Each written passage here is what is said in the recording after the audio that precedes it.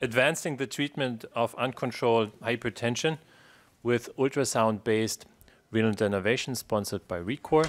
Together with me here are Andrew Sharp from the UK, Lobo from the UK, Joachim Weil from Germany, and we have Ajay Kirtane connected online out of Colombia in New York, United States, and Sabine Genth-Zotz will serve as the chat master here online.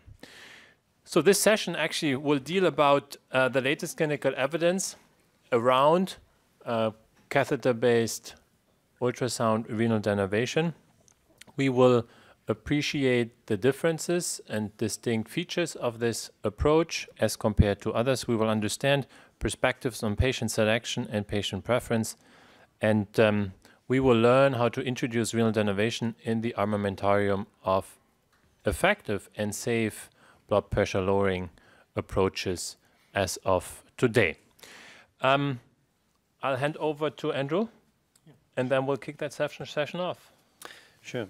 Thanks, Felix. So those of you who've got your app, if you go to room 241, it allows you to put your question in, and I'll see them up here, and then I can put them to our expert panel, our Anglo-German Alliance, and we can respond to that throughout. There may be some polling questions, I don't know, but we can talk to you throughout, or you can just go up to the microphone and ask a question. Just announce who you are and then ask your question as nicely as you can.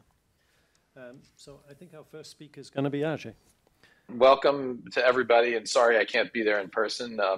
As I've said in the morning session, COVID still has some tricks for us, so it's just great to be here. And based upon what I see, it sounds like EuroPCR is a smashing success after a few years not having it in person. So I'm jealous and sorry that I can't participate in person, but happy to do it in this way if that's helpful.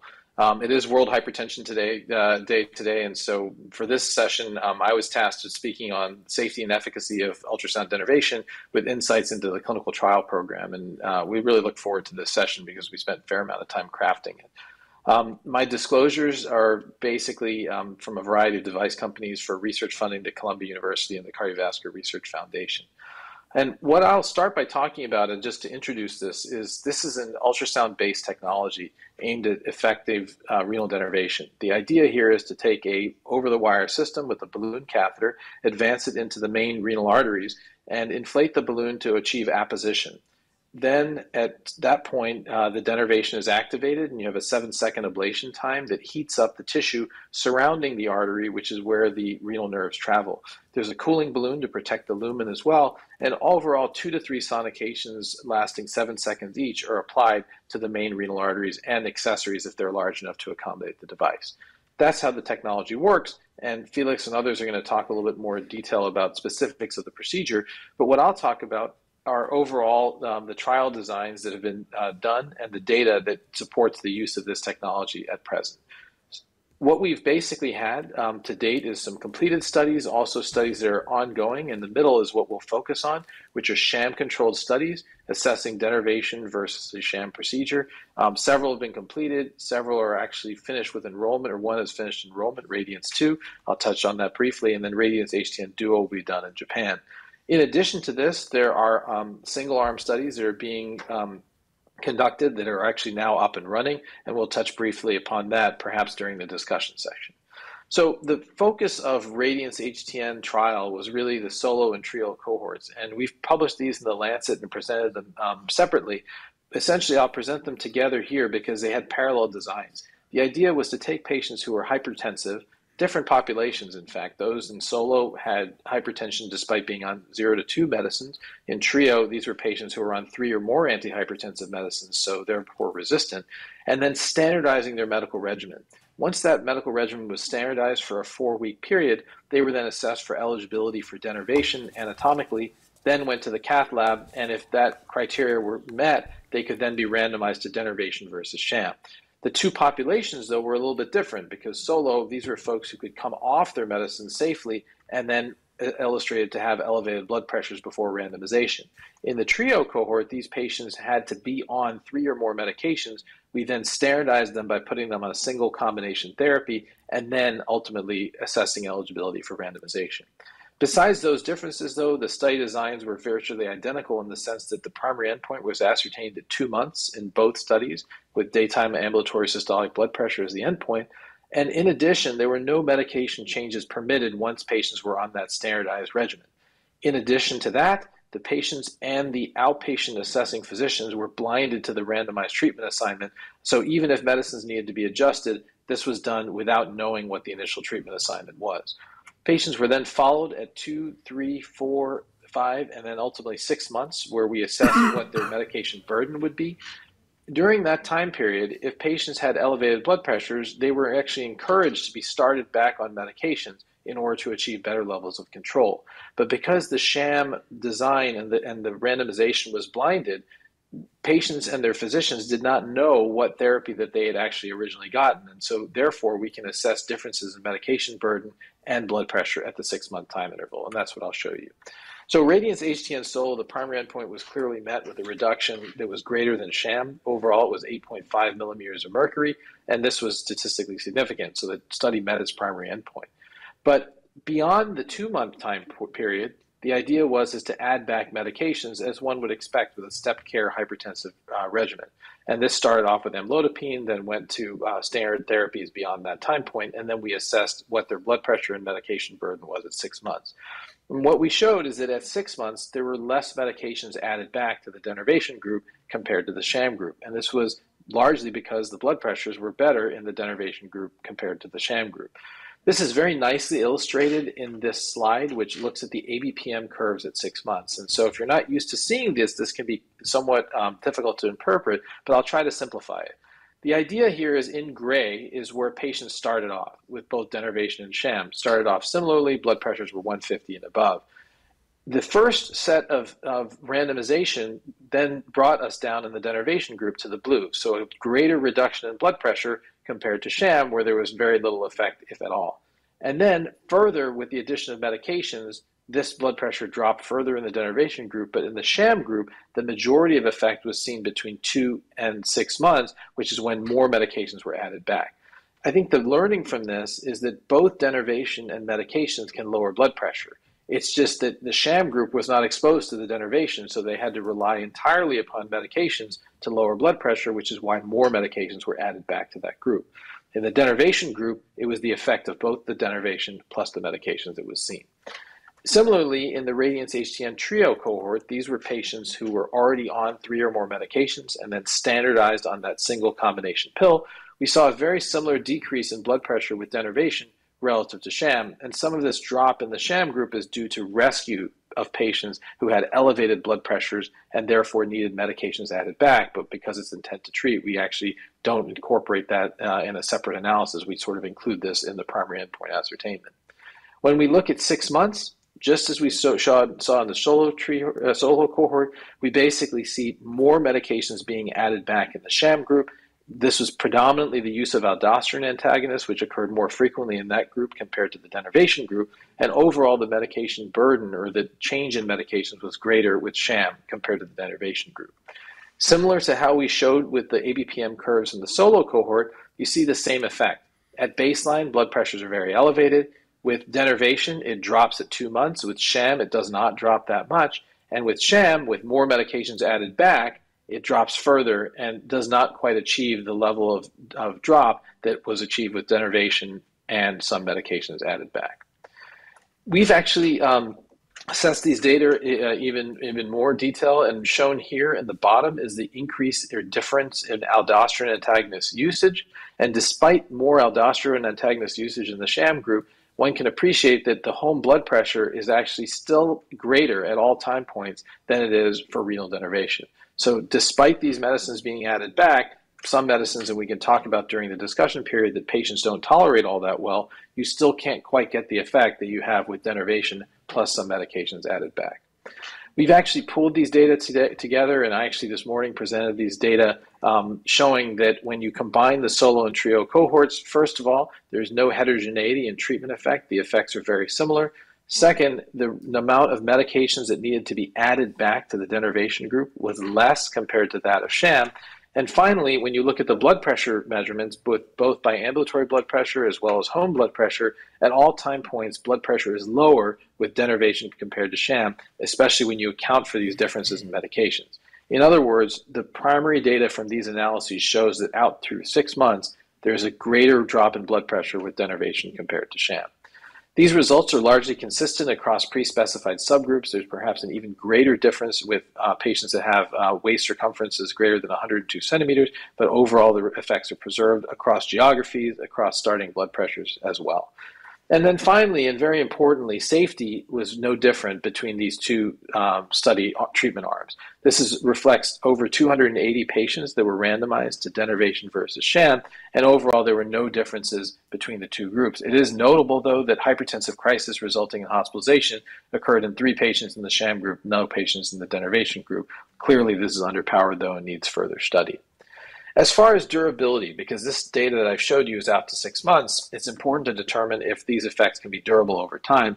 And fortunately, we do have some data showing that from the solo cohort at least, these effects are durable over time, and this manuscript is currently under review. We additionally have other studies that are largely single-arm studies that have been done, the ACHIEVE registry as well as experience from Leipzig, demonstrating decreases in blood pressure that are sustained over time and quite significant decreases if one looks at where patients started off in terms of their elevations of blood pressure. In summary, these data show that across a range of patient populations, those patients who are on even 0 medications, 1, 2, 3, 4, and even 5 or more, we now have data with this device showing significant drops in blood pressure that largely would be clinically significant if we were to sort of have these sustained over the period of time. This is a slide that illustrates that. If you look at the office systolic blood pressure reductions in the denervation arm of multiple studies here, we clearly see that these drops are relevant. They actually will be likely relevant for patients in terms of reduction in events. And I think some of the other analyses that we saw this morning in the late-breaking trial session, such as time in the therapeutic range and that sort of thing that we can achieve with denervation, will likely also translate into further reductions in terms of adverse cardiovascular events. So in summary, where are we now with this global clinical study program? I think first, we know that there were failures and successes of endovascular renal denervation. These failures, though, helped us get better. They helped us do sham-controlled studies. They helped us redefine the procedure and optimize these trial designs, also the procedural characteristics, so as to show in randomized trials that we could reduce blood pressure safely. We've demonstrated that both in the presence and absence of medications, that renal denervation can lower blood pressure, and in addition can reduce medication burden or the need to have medications added back, in addition to demonstrating durability and safety. And the results of more of these trials, such as Radiance 2, which has now completed enrollment, which we hope to present in the fall of this year, as well as other continued studies, are going to be reported in the near future. Hopefully in the United States, that means a device approval in the not too distant future, but then also further advancing the science and the field as a whole. So with that, I'll stop, and I think we can take some time for questions and also show potentially other study designs that are upcoming. Absolutely. Thank you so much, Ajay.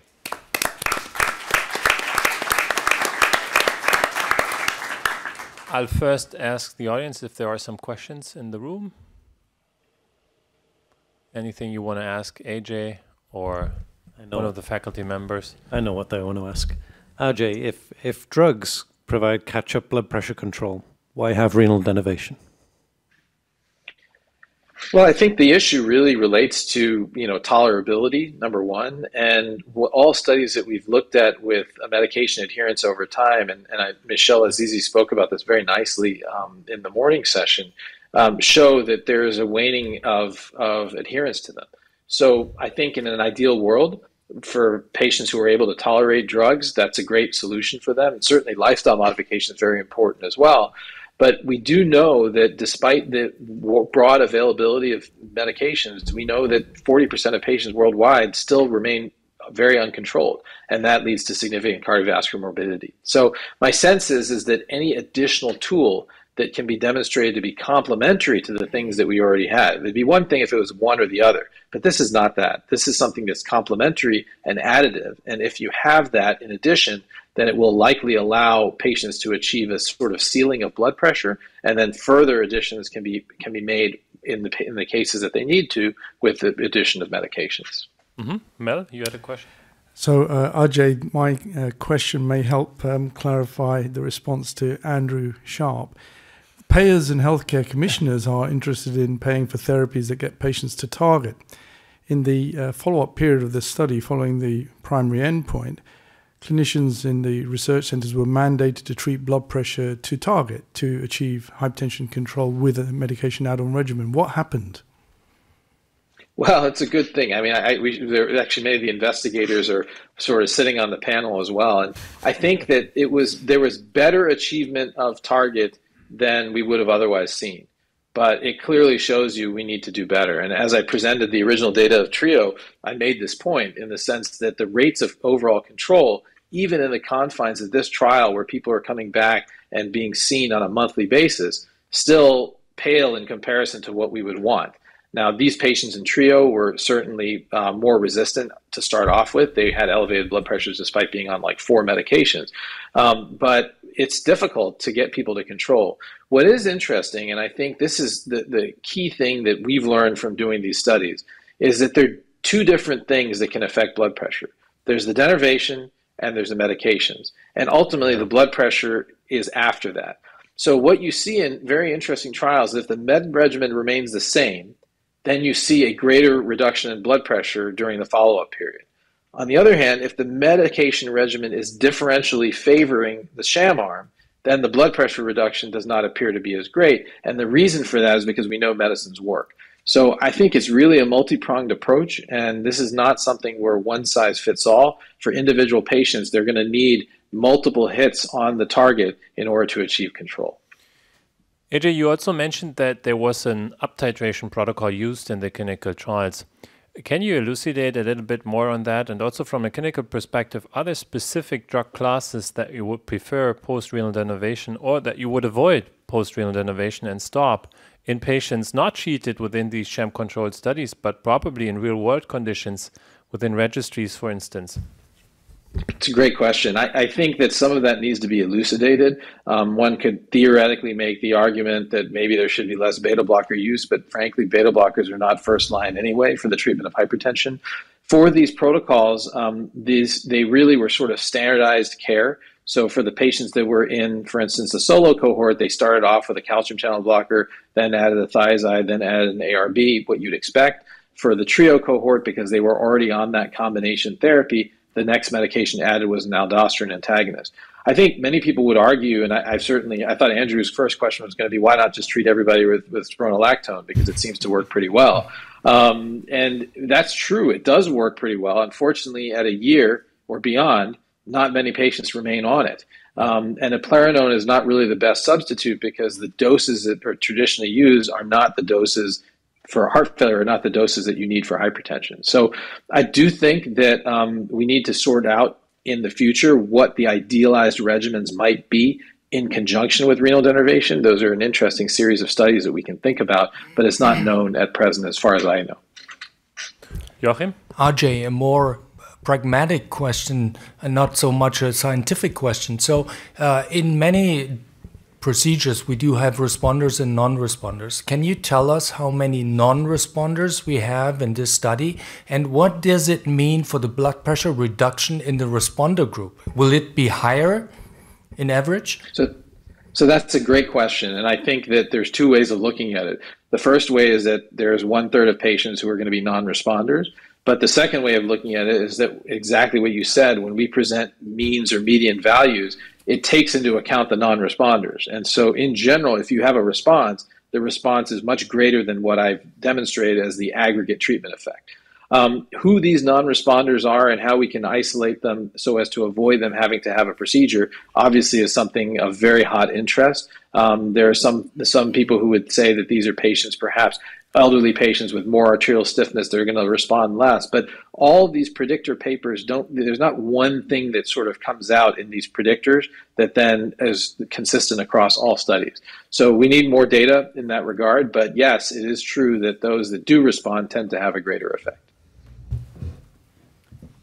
So any questions from the audience? You can put it on the app if you want. If you just open your app, go to Interact, select room 241, you can ask a question. But for now, we're going to move on. Thank you, Ajay, and you're looking well. So we're now going to move on to Felix Mahfoud, who is from Hamburg in Germany. He's sort of the father of the field, really, I think, even though he's only a young whippersnapper. So he has led us in all directions in this field and led us to success. So I'm looking forward to hearing about the German experience and perhaps the dark times and then the light. Thank you so much, Andrew. It's indeed my privilege now to share with you some experiences that we made in Germany with respect to renal denervation. So first of all, let us talk briefly about what we have learned, right? So we touched upon it, and everybody who's talking about renal denervation will certainly come to the point where he or she has to address the ultimate target of renal denervation, which are the sympathetic nerves. And at the very beginning, when we started renal denervation in 2009, actually, we were taught that we should focus on the proximal part where the density of the nerves is super high. So all the attention that we paid was getting a superior ablation very proximal at the ostium of the renal sympathetic nerves, at the ostium of the renal arteries, where the density of the renal sympathetic nerves is really thought to be high. What we learned then, post-Simplicity HTN3, was that the density and the distribution of the nerves changes throughout the artery, right? It is interestingly high at the superior and proximal part of the renal arteries, and the nerves are getting closer in the distal part of the renal arteries, particularly prior to the bifurcation. But we also learned that when we want to achieve ablation, successful denervation of a kidney, we need to come up with an approach that provides circumferentiality. So we need to treat all four quadrants, the superior, the inferior, the posterior, and the anterior segment of the renal artery has to be treated to achieve a successful denervation, not only in pigs and in animals, but also in humans. And the ultrasound technology that we're discussing in here has unique features, and it is shown here. It creates so-called donuts. I like that expression because it nicely illustrates and describes the features of this catheter in terms of ablation pattern, as you can see here. So it's an over-the-wire catheter that's introduced through a 7 French guiding catheter. And then we start ultrasound emissions. And these ultrasound emissions, and that's a distinct feature of ultrasound too, you can modify the penetration depth very accurately.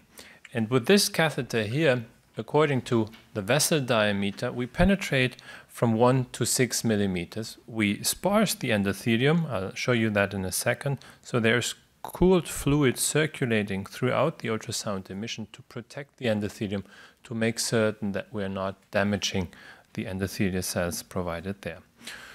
We've also learned from animal experience that when you do multiple ablations, 2 or 3, you kind of get a saturation in the effect. 1 is not sufficient to get all nerves hit, but if you do 2 or 3 per renal artery, you hit almost 98% of all nerves located in there.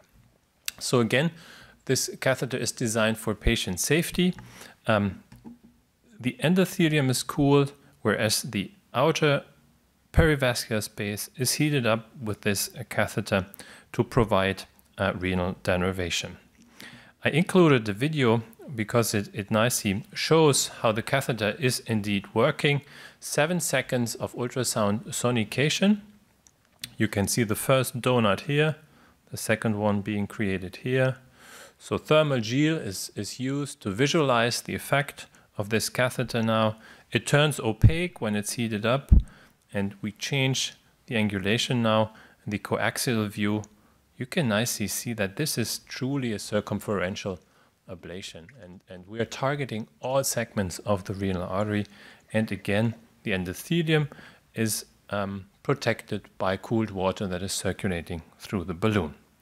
This is actually a pre-procedural imaging showing that we try to target at least 3 ablations, 3 sonications per renal artery, and we're also treating polar arteries and accessory arteries if they are eligible for treatment. So then the question comes up, of course, whom should we treat with renal denervation, and what are features of patients that may benefit from renal denervation therapy? And I'm sure Joachim, Weil and Lobo will discuss that further, but I will provide you some experiences that we made in Germany and how we select patients for renal denervation. I think one feature of all patients that are eligible for denervation is the fact that they are difficult to control, right? It's challenging for us. We face challenges in get patients to blood pressure targets. We should confirm primary hypertension, of course. It's not the treatment modality for secondary causes of hypertension, unless obstructive sleep apnea, I would say. But in all other cases, treat the underlying disease of secondary hypertension first, and then consider renal denervation, if at all. Patient preference, the big winner, besides non-adherence in hypertension management, is patient preference. For the first time, I hear physicians talking about patient preference in hypertension management. And this is also related to the fact that we now have devices available to treat hypertension. And this is certainly something that is put on center stage. We'll discuss more and more about patient preference, how to integrate patients' choice and their experience with treatments and their wish to come up with a treatment modality. May it be lifestyle modification, may it be drugs, or may it be renal denervation. Elevated cardiovascular risk. This is for me as a cardiologist particularly interesting when I see patients even with mild elevations in blood pressure but at high cardiovascular risk. I think that is an excellent patient population for a device-based approach, because particularly in these patients, every millimeter drop in blood pressure translates into improved outcomes. Rule out white coat hypertension. There's absolutely no reason to treat a patient with a white coat hypertension. So any patient that is considered for a device-based approach should at least have out-of-office blood pressure readings being performed, may it be home or ambulatory blood pressure. This is a slide from Roland Schmieder, a paper from Roland Schmieder published in Journal of Hypertension. And you can see that even nephrologists start now talking about patient preference in hypertension care. And you can see here that, in this shared decision making, it's both. It's the patient preference, but also the physician recommendation coming to a decision that is shared by both the patient and the physician. And of course, various factors may contribute to patient preference, such as side effects on antihypertensive agents, such as the risk associated with elevation in blood pressure, right? We fear patients sometimes in telling them, your risk of getting a stroke is super high, so we need to get your blood pressure controlled. And personal experience, including comorbidities, may drive patient preference. And on the right-hand side, you can see physicians' recommendations may be driven by the blood pressure range, but may also be driven by the number of medications. For me, cardiovascular risk always is important, and certainly comorbidities, including chronic kidney disease, atrial fibrillation, for instance, or heart failure with preserved ejection fraction. Roland Schmieder did a survey in Germany where he asked hypertensive individuals on their preference to be treated with a device-based approach versus drug therapy. And in patients not taking antihypertensive medication, you can see that roughly 40% of the patients would be interested in a device-based approach. And in patients prescribed to one or more antihypertensive drugs, 28% of the patients would be interested in a device-based approach. This certainly depends also on the blood pressure range and the number of medication. The more medication you take, the more interested you are in renal denervation, for sure, as shown here. So patients who are considered to be resistant hypertensive individuals on 3 or more drugs, 50%, every second patient is interested in a device-based approach to lower their blood pressure. What should we do with patient workup? And we'll hear more about that in the upcoming talks. But I want to focus on 2 aspects here that I think are important. Again, out-of-office blood pressure readings, super important to exclude white coat hypertension. We don't know whether white coat hypertension at all associates with increased risk, so there is no reason to treat these patients with either antihypertensive drugs or a device-based approach. as of today. We should rule out secondary causes of hypertension because in many of these patients, you can cure the hypertension by treating the underlying cause. And very popular, very famous now is shared decision making. So ask your patient, ask the patient sitting in front of you what the preference is and make your recommendation according also to the preference of the patient. In Germany, and this is something specific now, I guess, to Germany, related to Germany, we came up with all the 3 societies involved in patient care and hypertension, namely the German Cardiac Society, the German Hypertension League, and the German Society of Nephrology. We would certify renal denervation centers, centers of excellence, and this is also driven by the requests of insurance companies. They want to provide cost coverage only in centers who are qualified to perform a renal denervation appropriately, and not only the procedure, but also the follow-up and the pre-procedural planning of the patients. So we have certain criteria. I listed only 8 here on the slide, but if you're interested, there's a paper published listing all the criteria that are important for the certification process. It comes with personal and procedural requirements. We also came up with a number, so we believe that a minimum of 25 renal artery interventions have to be performed in the center. Patient selection and inclusion in a registry is recommended. We should have ambulatory and home blood pressure measurement capabilities available, and we need follow-up examinations to be performed, very importantly, at 3, 6, and 12 months after the procedure, and then yearly the patient should be followed in these centers. And we do need cooperations with other disciplines, intra-hospital cooperation with an intensive care unit, radiology, nephrology, hypertension experts. So various skills have to be involved in the path of hypertensive patients considered for renal denervation. With that, I thank you very much for listening and look forward to your questions now.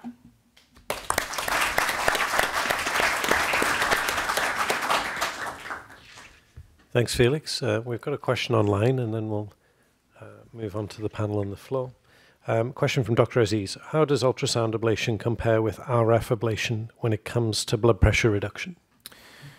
There is no head-to-head comparison available up to date. No trial has investigated in a sham-controlled fashion ultrasound renal denervation to RF to sham. There has one study been conducted by Philipp Luertz in Leipzig where he showed that there is no significant difference between ultrasound and radiofrequency renal denervation performed in the post-bifurcation arteries and the segmental arteries. So the approach that we're using in the most recent, that we have used in the most recent trials. So up to date, I think there is no clinical evidence indicating that the one is better than the other. You have to choose a modality that you feel comfortable with. I think you can appreciate that the devices are very different from each other. And they, of course, it's the same with any device. They come with certain advantages and disadvantages. Well, that brings me to the next online question from Dr. Genth-Zotz. What is the average procedure time based on your experiences? Is it predictable? Is there certain case anatomies that can extend it? Any thoughts on that? So it's shorter with ultrasound renal denervation as compared to radiofrequency renal denervation, also because with RF systems you have to embark into the segmental arteries. That takes more time. And here you have 7 seconds sonication, so 3 times makes it 20 seconds sonication per renal artery, so 40 in total per case. You have to get to the arteries, you have to prepare everything. So I guess it's 30 minutes for this technology to get a patient treated. Any questions from the panel? Anything from the floor?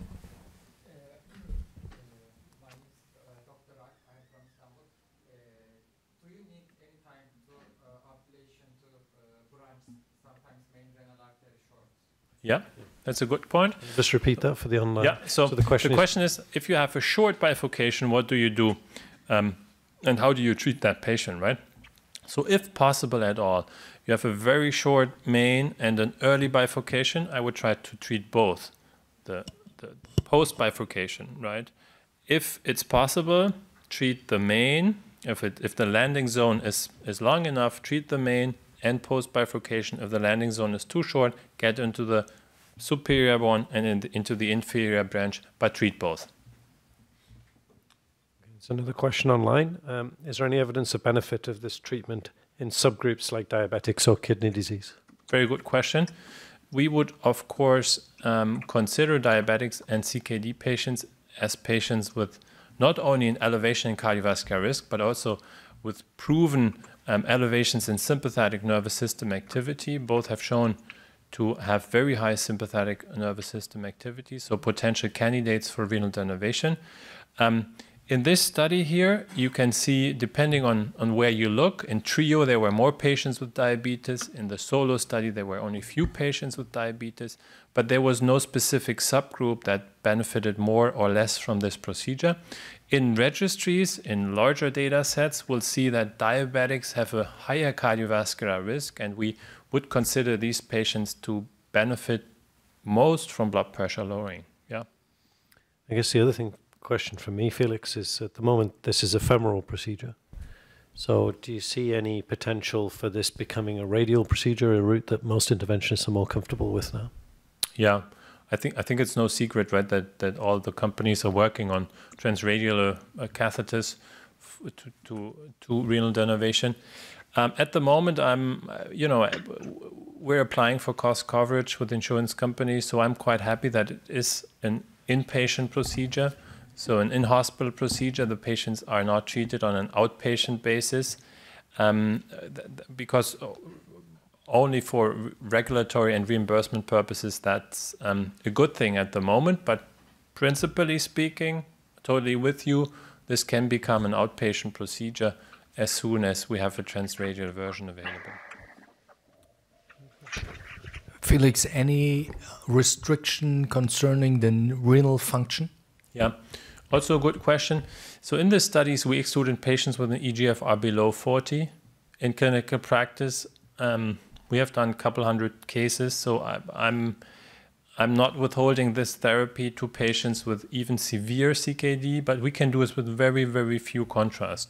And I said it earlier, these are not the cases to start with, right? So if you want to set up your program, do it in patients with preserved renal function. Don't start this procedure in patients with severely impaired renal function. You require at the beginning more contrast. It takes more time, and contrast is the worst thing you can get a patient with CKD on. Okay, thanks very much. Thank you.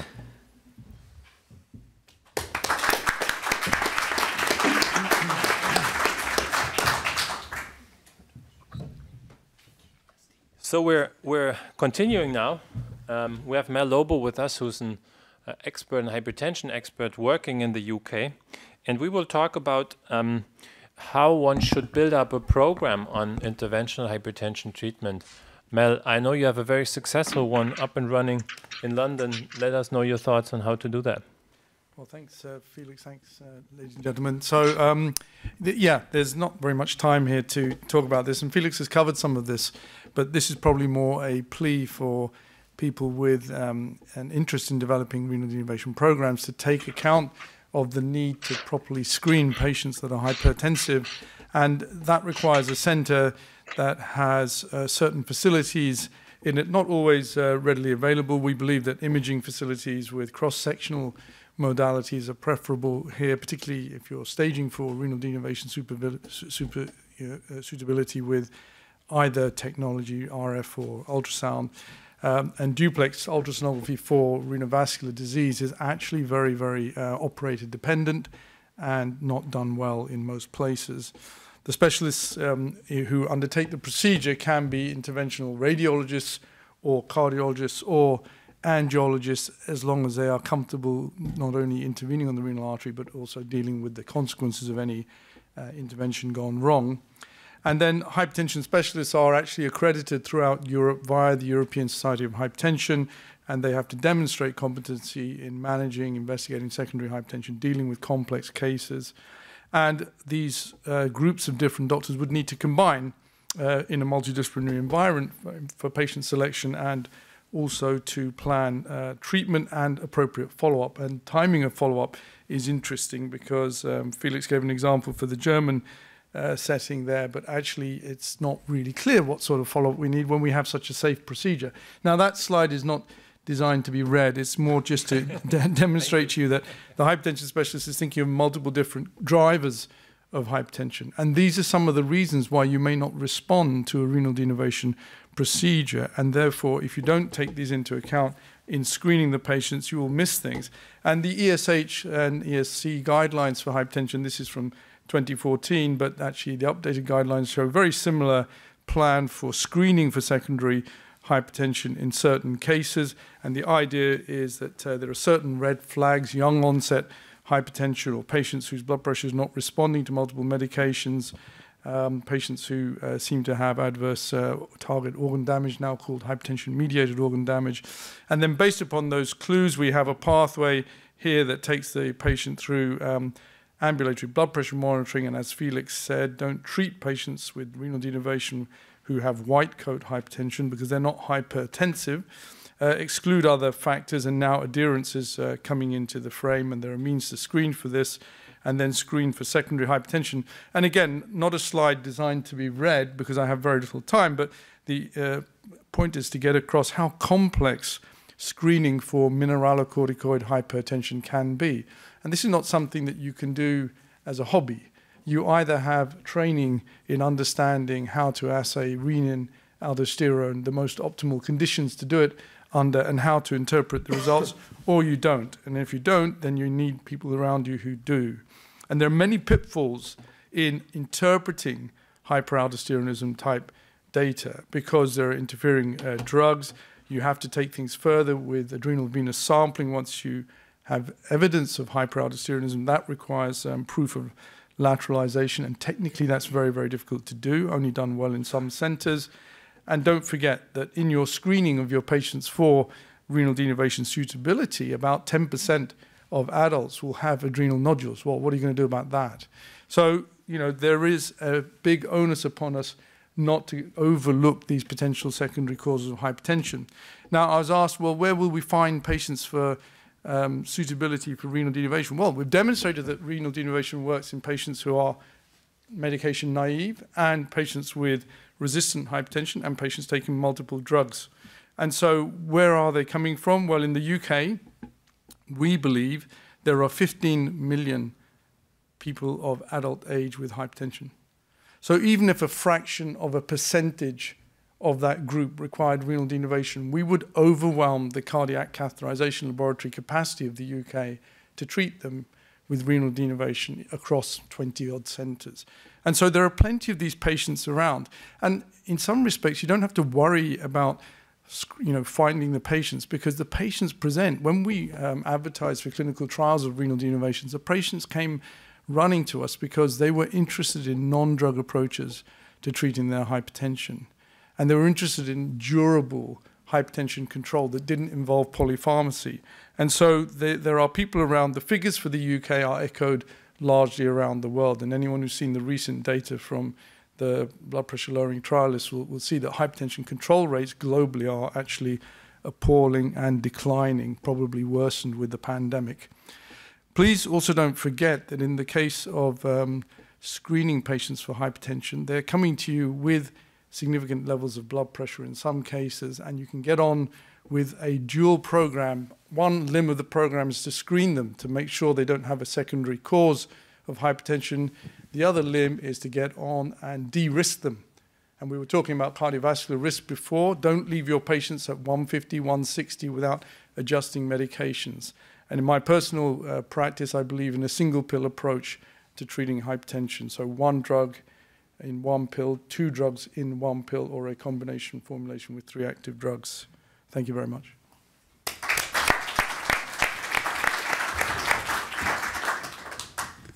So we'll discuss both presentations at the end, I guess. Joachim Weil, working in Germany, will provide a different perspective, more from an interventional cardiology, Yeah, thank you, Felix. Ladies and gentlemen, to be honest, without Mel sending me patients, I can't build anything. So this highlights also the importance of working together to have cooperations with different disciplines. Let me just start my slides now. So these are my potential conflicts of interest. You know that Hypertension 3 trial has cast doubt on renal denervation as a whole, and we have a loss of confidence, or we had a lot of confidence, because now we do have new data, as you learned today, showing that renal denervation works. The question is, how do we regain trust for our referring physicians? And I think we can do it with trust. What does it mean? We need to be transparent, report current study results. We need to be responsive, so address obstacles to overcome in this technique, and use care and optimize our patient selection. And then, since being sincere and state our own results and complications which we have in the real world.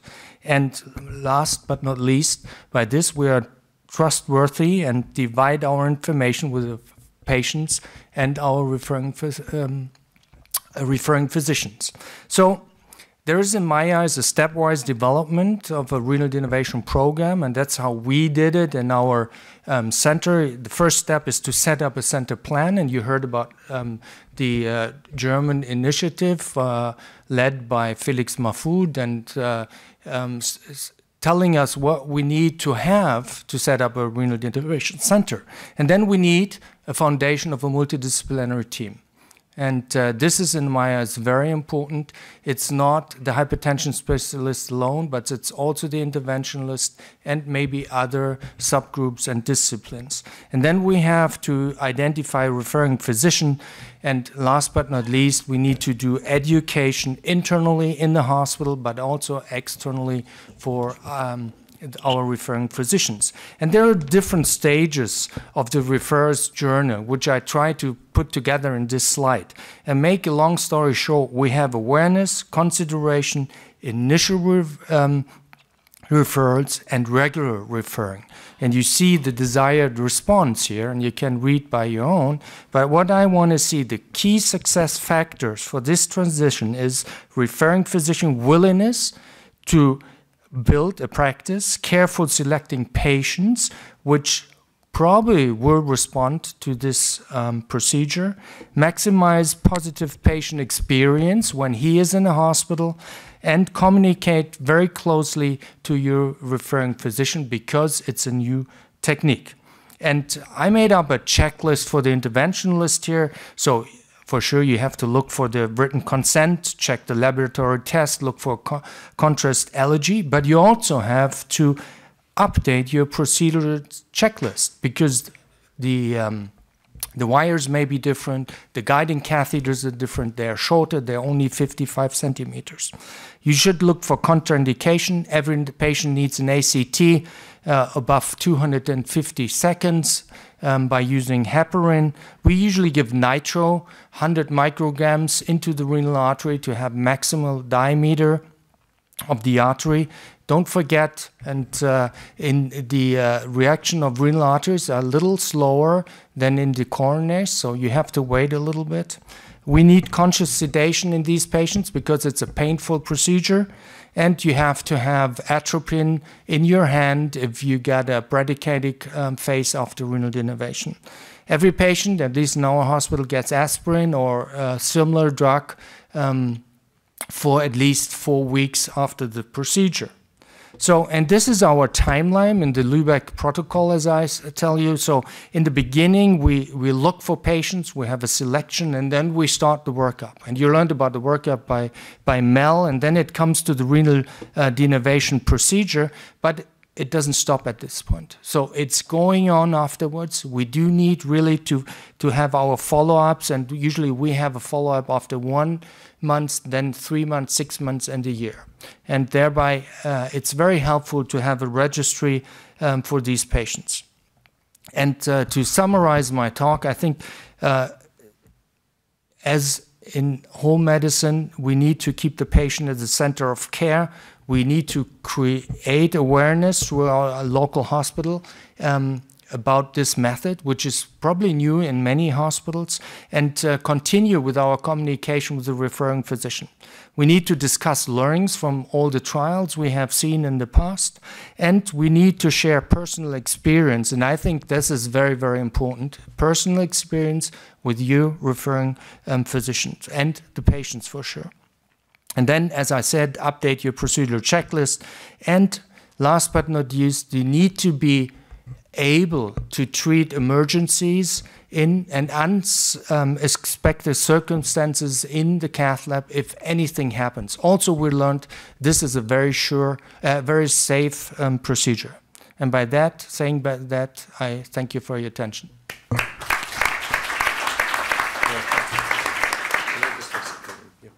Yeah. Joachim, can we just tap you up as our interventionist of choice? We've got a couple of questions that have sort of bridged the last talk and this one. First is, how do you select the right balloon size for your recall renal denervation procedure? Well, in this study, we had a CT scan before, so it was relatively easy. But this, I think, cannot be done in a routine base. But we have the angiogram, and we can do measurements of the angiogram. And this works very well. Okay, next question is, how often do you need to change the catheter size? So is it one balloon for all, or do you have to use multiple balloons? Oh, it depends. So I think about 20% of our patients have accessory renal arteries, and we want to treat them as well. So in these patients, you need a second balloon for sure, because the accessory renal arteries are smaller. And I would say about 25–30% maybe you need a second balloon. Okay, and we got an online question that will go straight to Mel's heart. It'll warm your heart, Mel. How do we measure sympathetic activity, and should we? Oh, if anyone had the answer to that question, they'd be very, very wealthy and they wouldn't need to worry about renal denervation. So at the moment, the techniques that measure sympathetic activity that are direct would be microneurography or norepinephrine spillover, and those are both highly skilled procedures, investigational procedures that are not done very well and only done really in a handful of centers worldwide to a reproducible standard, which means that they're not scalable. So right now we use proxies for sympathetic nervous system activation, and reasonable or emergent proxies appear to be things like high resting heart rate, elevated diastolic blood pressure with narrow pulse pressure pointing away from arterial stiffness, orthostatic hypertension maybe, and perhaps in the future we know that a significant proportion of patients who have white coat hypertension go on to develop systemic arterial hypertension, so maybe that could be a group for the future. And so perhaps we can come back to building a service. So Felix, do you want to lead off on asking the chaps about how they've really put everything together? I mean, we've had the slides, but I'm sure we could hear a little bit more about that. So where are the patients coming from in your both services? Are these self-referrals? So do you see the patients in your hospital, in your department, and you consider them as coronary artery disease patients with a high blood pressure on multiple medications, or are these patients referred by nephrologists, hypertension experts, internists? So very recently, we now we do see referring from nephrologists to our hospital again. But this hasn't been... Which is a good sign. Yeah, which is a good sign. But this is only since maybe half a year. It wasn't before, and in the time before, we usually were doing all the studies, and we had a lot of self-referring patients. And I think this is something we will see in the future as well. And you showed this data showing that there's a proportion of patients who like rather an intervention instead of taking lifelong polypharmacy. Andrew, you're an interventional cardiologist too, so where are you getting your patients from? Well, I also run a hypertension clinic, so I noticed Kostas is in the audience as well, who's a world-renowned hypertension specialist and an interventional cardiologist. So there's a few of us who do both sides of the fence, but I think it's important that that's not how services proceed. I think we need a multidisciplinary team like we do for coronary artery revascularization. I think we've got the heart team. I think we need the hypertension team. So my referrals come from clinical pharmacologists, nephrologists, GPs, cardiology colleagues, and they all go into clinical trials at the moment. Joachim mentioned procedural complications, and he also mentioned that the procedure is very safe, as Ajay did in his presentation, you know. But if you want to set up a program, a renal denervation program, what do you think should be on the shelf when you embark for the first time with a renal denervation catheter? Covered, I'll just drop some words here. Covered stents, coils. Which rescue therapy would you propose, if any? I think I wouldn't. You need a hospital that's capable of doing those things, but the frequency of events like you're describing, perforation, even renal artery dissection, is incredibly low. So Ray Townsend led the publication, I think we were both on it, that showed over 7,000 cases. The complication rate was extremely low and mostly related to guiding catheters interacting with osteal renal artery disease. So my personal view is that the hospital should have the ability to cope with any complication, but it's not like we need to go in all suited up. You know, I think this is a very safe procedure. But as with all things that we do, we need to have the ability on site to deal with anything unexpected. We're talking about frequencies here of 1 in 1,000. Yeah. I mean, groin complications are the biggest thing. Right.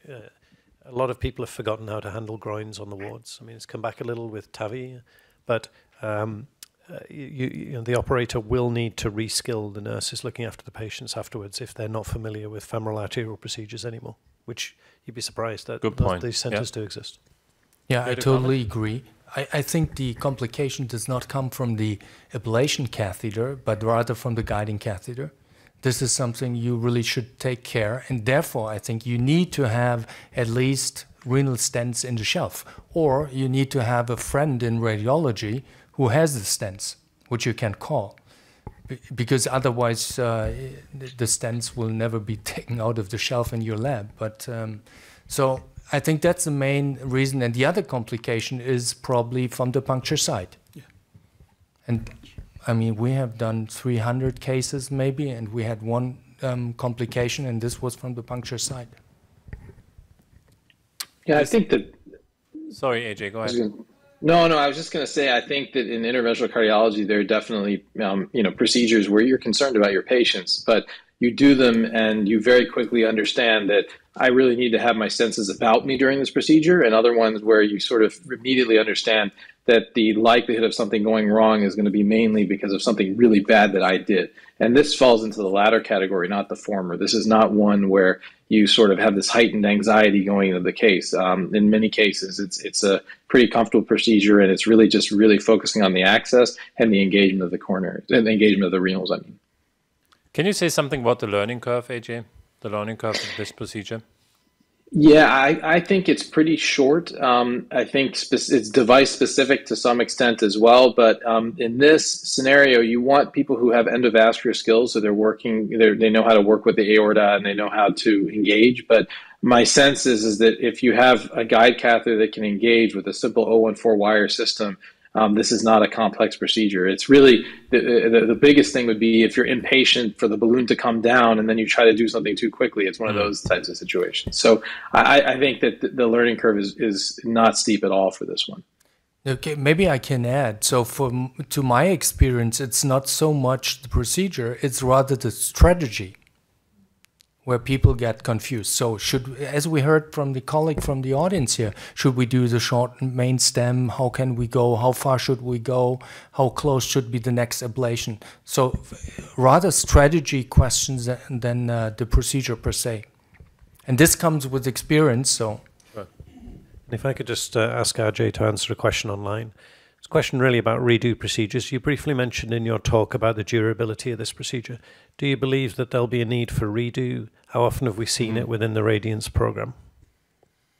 So we haven't actually seen it within the Radiance program, and I'll probably defer to Felix and other folks that have more clinical use of this. I hope not. I hope that there's not something that needs a redo to be done. Certainly people have proposed, well, maybe you need to have it every 5 years or something. But if you're the patient, that might be okay, but it'd be better to not have to have that happen. So the question is can we get an effective enough ablation so that it's durable without having to do that? Felix, you want to talk a little bit about your experience with either prior failures or other devices, cross devices, or redo? There's one publication out of Hamburg, which is called the Ulster Registry, where they did 10 cases, redo 10 cases, where they started with an RF device and then used ultrasound, and showed that in 6 out of the 10 patients, there was an additional decline in blood pressure observed. It's purely research. It's nothing we should do in clinical practice as of today. If you want to do it, these patients should be treated within a clinical study, I think. Okay, so we're coming to the end of our time, so I'll just summarize the session. So we heard from Ajay about the data that have been published in The Lancet in 2018, which was Radiance Solo, showing that off drugs, the addition of the Recor ultrasound device reduced blood pressure from a single procedure, lasting 30-40 minutes. Then in the Radiance Trio publication from last year, patients on a triple pill, so resistant hypertension patients, had a Recor Radiance procedure added on top, and that further reduced blood pressure. And then when we put the data together and add drugs to these patients, we see that drugs on top of denervation do lower blood pressure, and denervation on top of drugs lowers blood pressure. So it appears that we can see a signal for maintenance of denervation benefit with or without drugs on patients on 0 drugs, on 3 drugs, or who are having drug titrations somewhere in between. So I think we're getting close to answering most of the questions in this field. We've got a safe and effective procedure. It's not a cure, it's just part of the package. It should be treated as part of the package. So on that note, I'm going to sign off. And thanks for coming, staying so late. Thanks very much.